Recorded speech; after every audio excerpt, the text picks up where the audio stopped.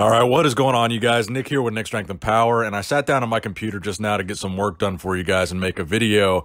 And sure enough, as I sat down and checked my feed, there's yet another big breaking bodybuilding story happening right now.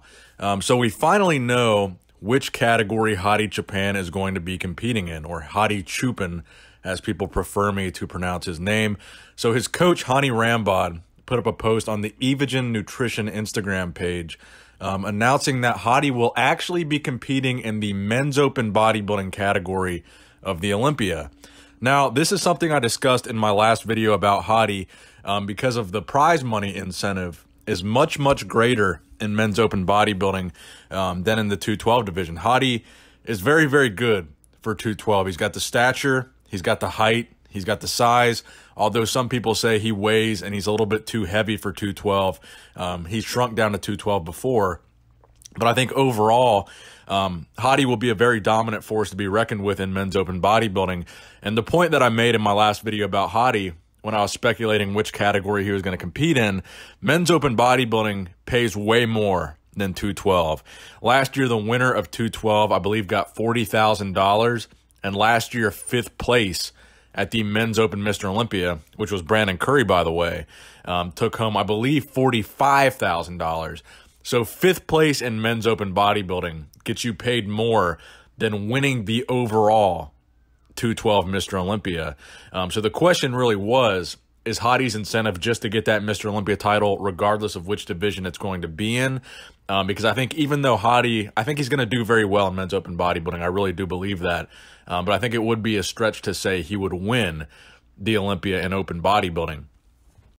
However, I don't think it would be a stretch to say that Hadi would win the 212 Mr. Olympia. So it's really just a question of, how big of a risk he wants to take and how much money he wants to make. So apparently he's going out on that limb and he's going to compete in men's open bodybuilding, which I think is going to be fantastic.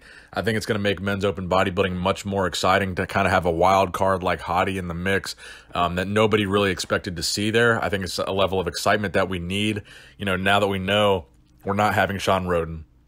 We're not having Big Ramy. We're not having Phil Heath. We're not having Kai Green. We're not going to have any of these random guys, any special invites, any random guys showing up. It's not going to happen. So that excitement at 1 week out is gone. But having a new guy, a brand new guy in that category announced at 1 week out, I think is very exciting and very cool. And I think Hadi's going to do very well. I do think Hadi will be top 6 at the 2019 Mr. Olympia. And I think he's going to change everybody's predictions. I think everybody that predicted Hadi wouldn't be there and didn't put him in their men's open Mr. Olympia predictions, I think everybody has to change their top 6 because I think Hadi will certainly be a top 6 guy. I think there's a possibility he could be higher than top 6. I think top 4, top 3 maybe. But I think, likely Hadi is going to crack that top 6 and probably, piss off a lot of guys that are men's open bodybuilders by being at this year's Mr. Olympia. But that being said, I had one more Olympia announcement that I wanted to make. Sean Roden will actually be at my booth at the Olympia.